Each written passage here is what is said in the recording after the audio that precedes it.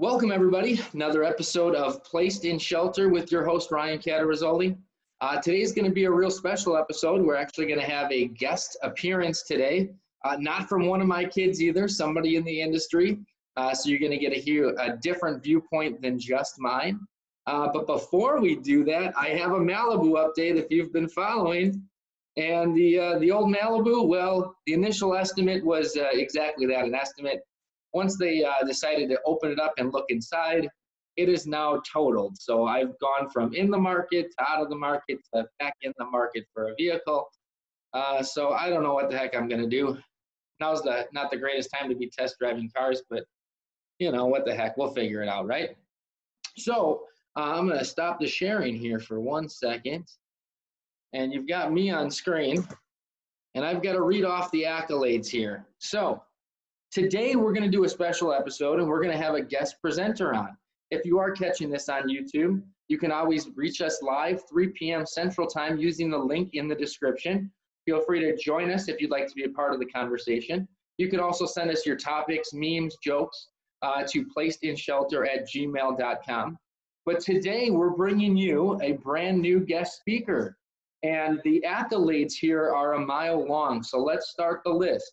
This was the winner of the Utah Waffle Wars in 2012, the official food of the Utah State Fair in 2014, the best waffle in Salt Lake City 2015 to 2017, the finalist for the Thomas Brand Muffins America's Best Breakfast in 2016, and also featured at the Sundance Film Festival Base Camp in 2016 and 2017. And with that, I'm going to share my screen once again. And today's episode is going to be titled Saturday's Waffle. And if anybody's familiar with Richard Larsen, Richard is going to be our guest today. Thank you for the research, Ryan. Oh, yes. You know, it was just a nice Google search, really brought up everything that I was looking for. So today, you know, we really want to get to know you, and we want to talk about, obviously, waffles. But go ahead and tell us a little bit about yourself, kind of where you're working now, what's your title, what's your territory? Well, obviously, you heard a lot about Utah there. I now live in Cincinnati, Ohio. I'm with Professional Reps. I'm the vice president of the Midwest region out here, representing Hatco in Ohio and Kentucky. Very appreciative of the opportunity today to be on and talk about waffles, one of my passions. Well, that's awesome. And before this, you were in this side of the industry. You obviously owned and operated a waffle truck business, Saturday's Waffle. Tell us a little bit more about that. So I operated that for about 7 years. Story goes that my friend showed up at my doorstep late one night. He hated his job. We decided we had to do something else and decided to open a food truck. Nice. What was a typical menu? What was your best-selling waffle? So we completely built the menu around waffles. I believe any good food truck has a real strong focus. The waffle was the foundation of everything we did. We served a very authentic Liège waffle, but we did it in a non-traditional way. We did things like eggs Benedict and eggs Benedict on top, sausage and gravy. For the Sundance Film Festival that you mentioned, we did avocado and the Sundance Kid, which featured bacon, fresh avocado, poached egg, jalapeno maple syrup, and goat cheese. Awesome. And a Liège waffle is typically a very sweet waffle. It's got sugar cubes right in it. So how was the combination of that sweet and savory together? Is that really what sets you apart? Absolutely. One of the accolades that you didn't have on the list is we were described as Salt Lake's best hangover food. Oh, well, maybe we can get you to show up to a Hatco University if we ever get out of quarantine. That would be a good way to celebrate. This is that sugar you spoke of, Ryan. That's the pearl sugar that's in the waffles. So it's called pearl sugar. Yep. Awesome. Awesome. Now, Tip, do you put syrup on those waffles, or is it just the sugar that gives it the sweetness? You know, really the syrup is enough. We've got Nick here in our office in Cincinnati. The first time I made these, he wanted butter and syrup, and I just pointed to the door. These are not your typical syrup and butter waffles. They have plenty of those ingredients in them. Now, how long does it take to prepare a Liège waffle as opposed to a batter style waffle, like a Belgian waffle? So it's really intensive as far as the process for making the dough. As you can see, it's actually a dough ball. We make these from scratch. I still do it. It's kind of one of the breakfast and learn, lunch and learn options we do here in our kitchen. We'll freeze the dough. I'll pull it out the night before. It'll thaw. We'll proof it. And it's about 3.5 minutes on the iron. Okay. Well, what temperature do you set it at? I do 390. 390. And it comes out nice and golden, just like you can see there. They look fantastic. So obviously, being based around waffles, what were the most important pieces of equipment that you had to be successful? Well, obviously serving waffles, the waffle iron. And I was familiar with Crampus long before Hatco's partnership with them. We actually discovered these waffles, or these irons, I should say, and went with these irons for a number of reasons. One of the big things was cleanability and durability. Okay. How easy are they to actually clean? So one of the things you'll see on the literature is we always tout the easy clean system. And these things actually come apart. Everybody listening here probably got a waffle iron for their wedding. They probably used it once and they probably put it away. Cleaning is the biggest nightmare when it comes to waffle irons, especially on a commercial application. So these actually come all the way apart. It's cast iron, so it still has a delicate care to it. But we used to have ours soda blasted about once a year, which is the equivalent of powder or sandblasting, but for food safe. Oh. And they were just like new. And then we'd build up that nice finish on them, and we'd eventually get to where they're nonstick. Awesome. And when you clean them, or when they're brand new, can you walk us through kind of the proper setup for success? You know, because if I were to get one of those and dump batter in it, I'm probably going to have a bad time. You are.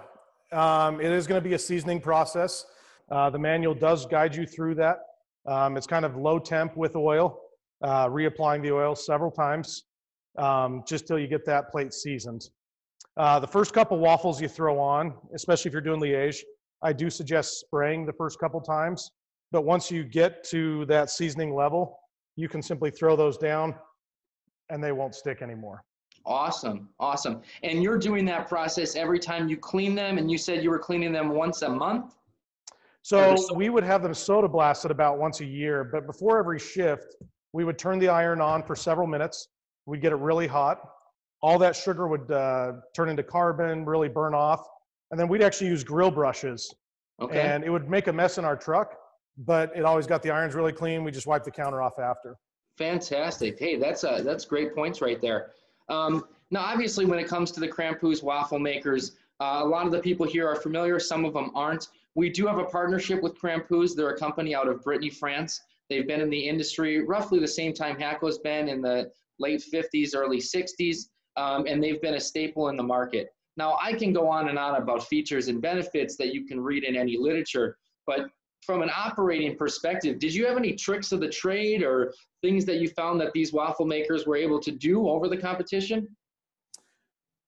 The biggest thing for us was really the things we've discussed already. The fact that we could do a grill brush on this and just start our shift. And then what we do with any crumbs that were left on there, we'd have 2 waffles we'd cook. We'd call them cleaner waffles. We always just threw those first ones away. Gotcha. Got a nice, good finish going. But it is a messy process.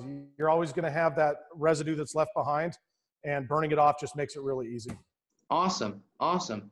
And then, last but not least, how often were you running your waffles on a Saturday? How long did you have those pieces of equipment going on a typical day? We'd start them about 7 a.m. and we'd go till 2 in the afternoon. And on any given Saturday, we'd go through about 700 to 1,000 waffles. Fantastic. So your waffle iron of choice in a successful business where waffles was the mainstay, the Crampus Hatco waffle maker is your choice. Absolutely. Has our full endorsement. And I haven't paid you anything for this video. Nothing at all. That's awesome. Well, I think that's all the questions that I have. That kind of fed up a good 10 or 12 minutes there. But I always like to leave an opportunity for our guests here to reach out to us. So as always, everybody, at the bottom, you can see the chat, and you can open that up, and you can feel free to ask any questions that you have, and we'll relay those to Richard or even myself. So it looks like Sarah Jessica Parker is on today, board in quarantine apparently in her mansion, and she's asking if you were hiring a dishwasher. You know, we're always in the market for good dishwashers. Excellent. All righty. Any other questions?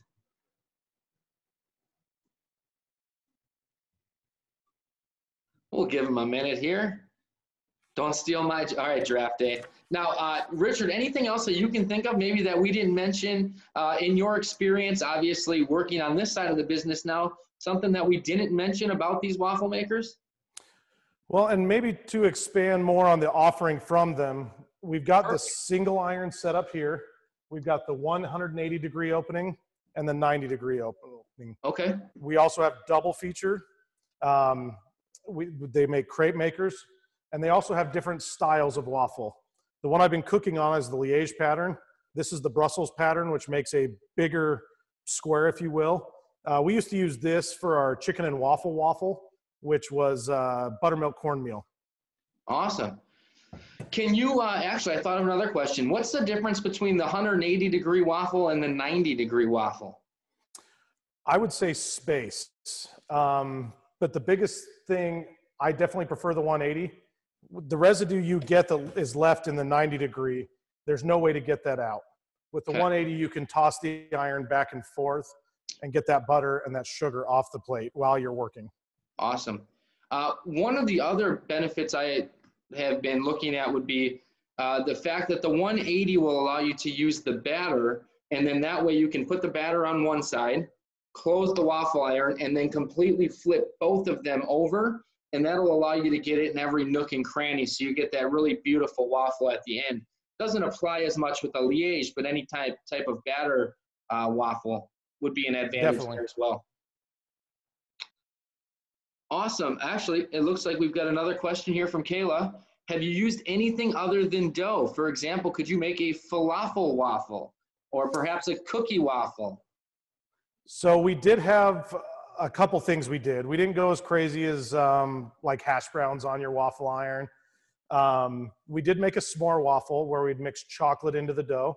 That got a little bit too hot. It would scorch. But we found ways to kind of improvise with that.